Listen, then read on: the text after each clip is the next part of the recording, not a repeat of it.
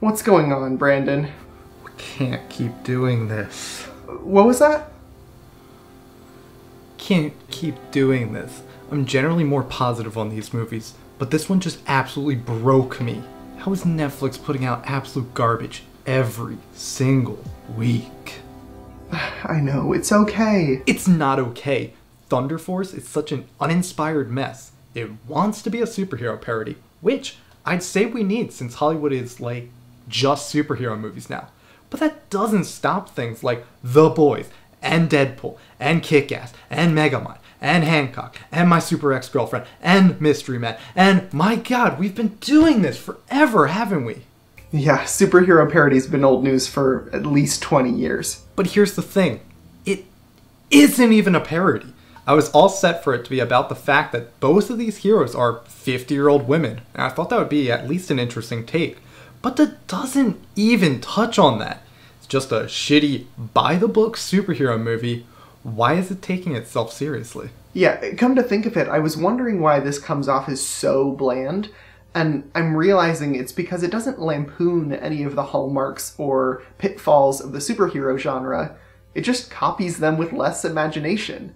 Looking back to movies like Mystery Men, or even something like Spy Kids, those at least had color and inventive production design. Thunder Force somehow, washes out the muddy grays of MCU cinematography and then embellishes that with, a normal sports car and, a taser.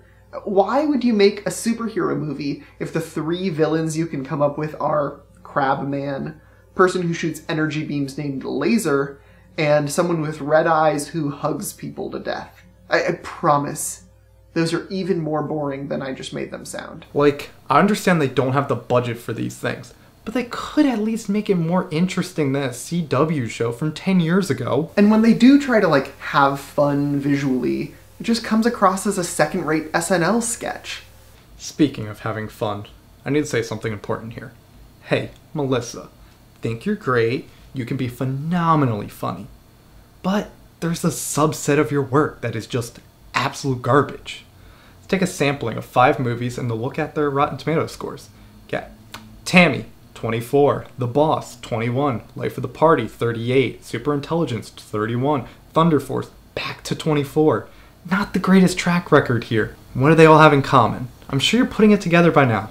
And they're all directed by your husband. Oh, I loved him in Bridesmaids. They're so fun together. He can be very funny on screen, but behind the camera or on the page, he is terminally unfunny.